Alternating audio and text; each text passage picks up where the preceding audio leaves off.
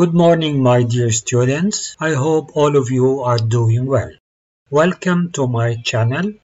My name is Dr. Salah Shaheen, Professor of General Surgery, Qasr Al Aini Hospital, Cairo University, Egypt.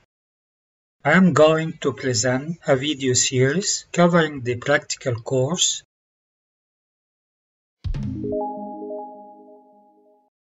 assigned for students who are studying general surgery at Faculty of Dentistry, MTI University. Today I am going to start by a video on wounds. A wound is defined as a break in the continuity of the surface epithelium. Wound types can be cut wounds, typically as surgical incisions. Wounds may be lacerated, and there are other types like contusions, hematoma, ecchymosis, puncture wounds, etc. Let's start by the incised wound. It is also known as clean cut wound or tidy wound. It is caused by sharp objects like a knife, sharp metal, or broken glass. The wound is often linear, but can be jagged and irregular, for example, if caused by a broken glass. Edges are clearly cut and charred, usually longer than deeper. There is no adjacent bruises of the skin edges. Usually bleeds freely, and the bleeding can be heavy if vessels are involved. If there is associated injury of vessels, tendons, or nerves, they can be repaired primarily if presented within 6 to 8 hours from injury. No need to give antibiotics. Next is lacerated wound, which is also known as contused wound or untidy wound. It is caused by crushing forces or blunt objects. Wound is irregular but can also be linear. It is oftenly gaping. There is contusion of the surrounding area. In the depth of the wound, the nerves and vessels may be stretched and torn rather than cleanly divided. Mostly there is gross contamination with dust and foreign bodies, so needs antibiotics. There is relatively little bleeding as the vessels are crushed, unless on the scalp or intraorally. It is important to know how the wounds heal and what are the types of wound healing. The wound can be either healed by primary intention or by secondary intention. Healing by primary intention occurs in clean wounds when closed immediately by sutures or any other means like staples. There is minimal fibrosis, leading to a nice neat scar which is linear, flat with the surface, has the same color match with surrounding with no stitch marks. While healing by secondary intention occurs when the wound edges cannot be approximated due to the presence of devitalized tissues, infection, or skin loss. The healing occurs slowly by granulation tissue, resulting in more fibrous tissue, and ends in an unsightly or ugly scar, which is broad, not flat at the surface, pigmented or depigmented, with stitch marks, as shown in the picture. Factors affecting wound healing are categorized as general factors and local factors. All of them delay wound healing.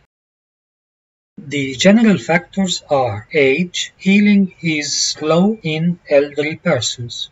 Good nutritional status is essential for proper healing. Anemia, hypoproteinemia, vitamin A, C, D deficiencies all delay the wound healing.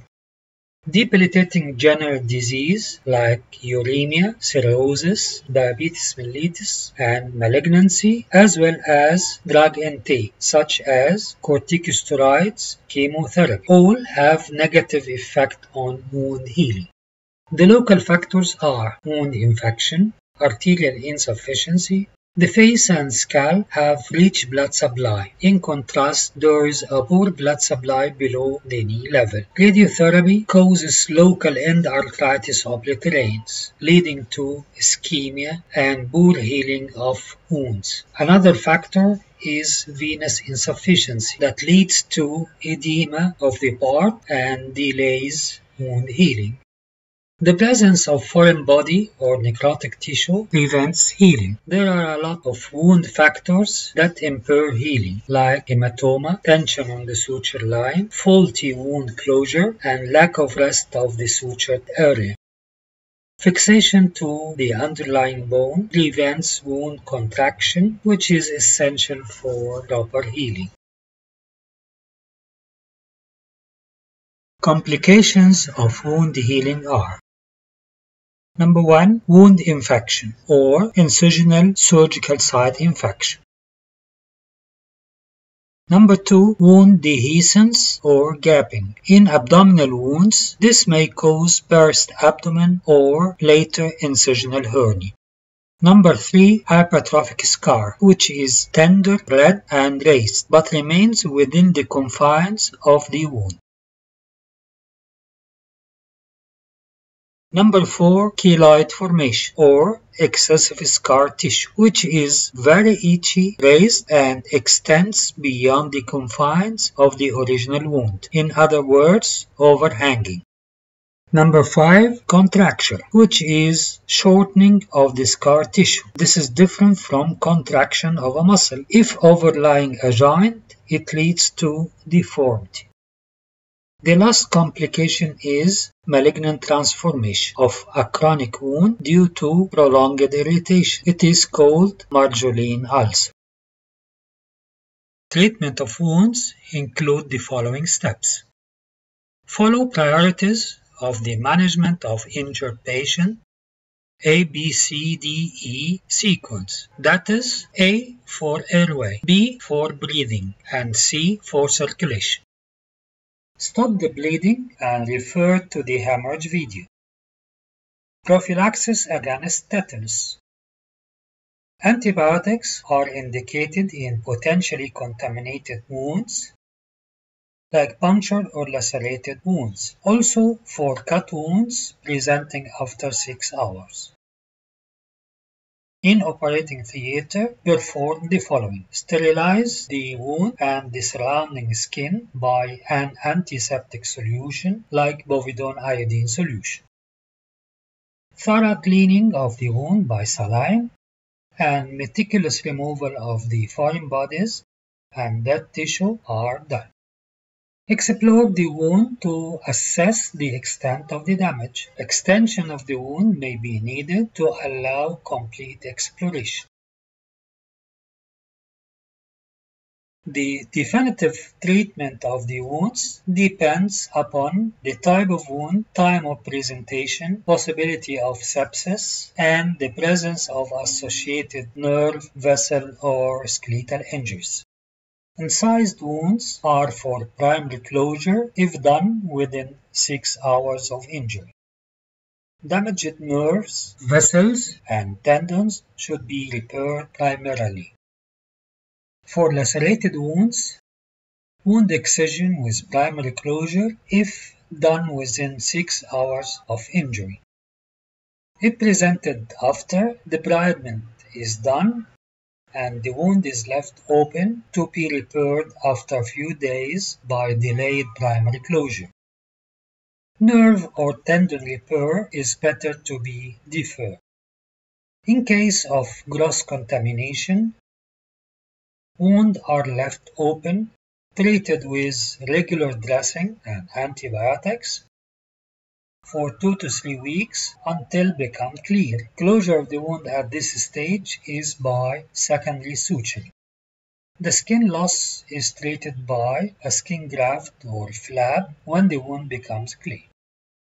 I think by the end of this lesson, you will be able to answer any question in the practical exam at the end of this term. If you are satisfied by this video, please give a thumbs up and share it with your friends. Your subscription to my channel helps me to make much more videos. Don't forget to hit the bell so you will be notified once I posted a new video in my channel. Thank you for watching my channel and see you soon. Good luck.